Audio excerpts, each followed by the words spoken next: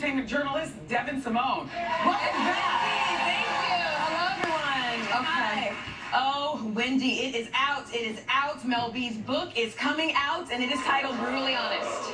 And it really is. Her book is brutally honest. Now, you've talked about the divorce several times here, right? Like, yes. It's kind of all out there, but she's getting into the real tea. Starting with the fact that he has over 64 sex tapes filmed of them. With threesomes. He always insisted a woman. He always insisted that it was a woman, which she said she didn't mind initially, but then she said it got old and tired. There were even times where she said she didn't realize she was being filmed. She claims that there were times she woke up in pools of vomit and couldn't remember what happened the night before. Now, he claims that she knew about the tapes, and he even has tapes where she's looking into the camera, but we don't know. There are other times where she talks about how he took her money. So imagine this, X Factor. She's getting paid bank, right? She amassed a $100 million fortune during her time between Spice Girls, X Factor, all the other things she's done. That girl has $936 in her bank account now. How do you go from $100 million to having less money than me?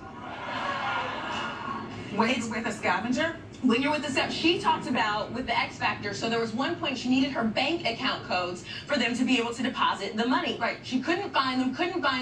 By the time I don't understand how you relinquish power. Right. Girls. Right. What happened? Right.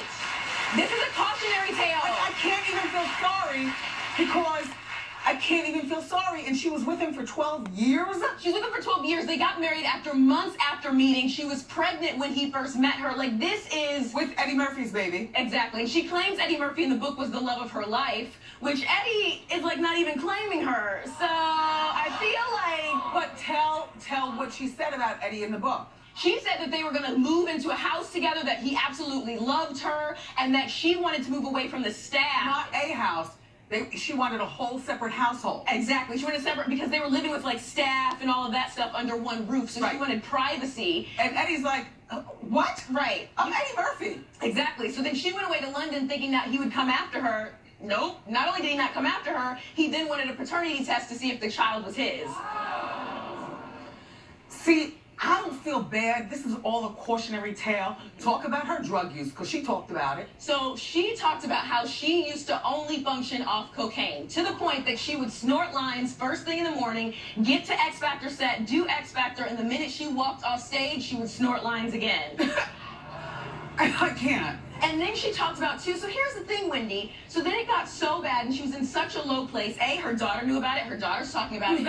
He's 19 years old now, Phoenix. So she's talking about it in the book. And then she also talks about how she did a suicide attempt just days before the X Factor finale. She took 200 pills, and she said by the time she took the 200th pill, she realized she didn't want to die. So she started trying to get out of the room, but she had locked herself in there. The door had jammed. So she got bruises all over her body trying to get out, and then went on the X Factor 2 days later with the bruises. How do you lock yourself in your room? You need my handyman.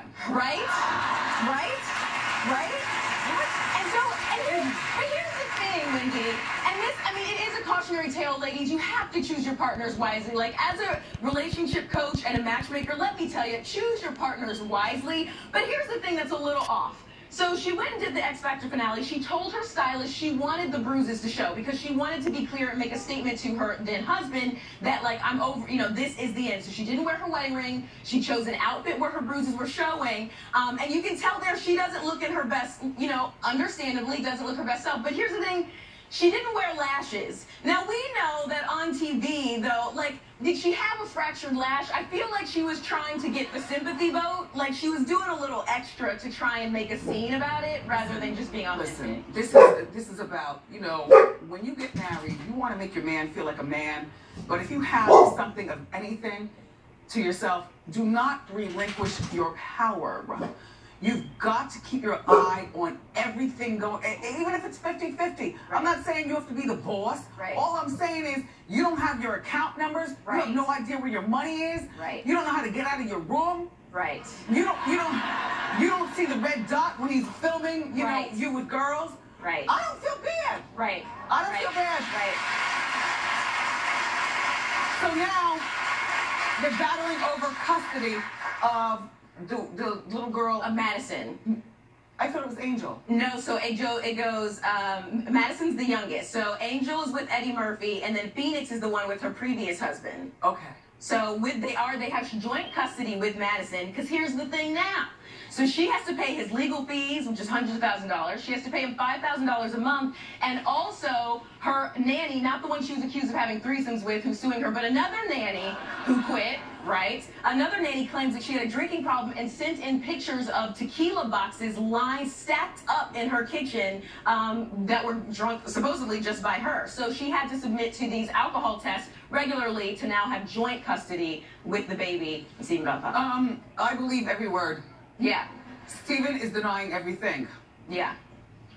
I had a friend that worked at X Factor, and years ago we used to talk about this, and she said that all the partners of the host were great and kind, but she said there was something off about Stephen Belafonte, that he was very controlling. I mean, and this is when Mel B was still making it seem that everything's great and I love my husband, but she said something was off about him, and this was years ago, so I definitely believe it. Thank you. You always deliver the goods. Devin Simone, everybody. For more information about these stories, go to WendyShow.com. Hot Topics Sound Off is next.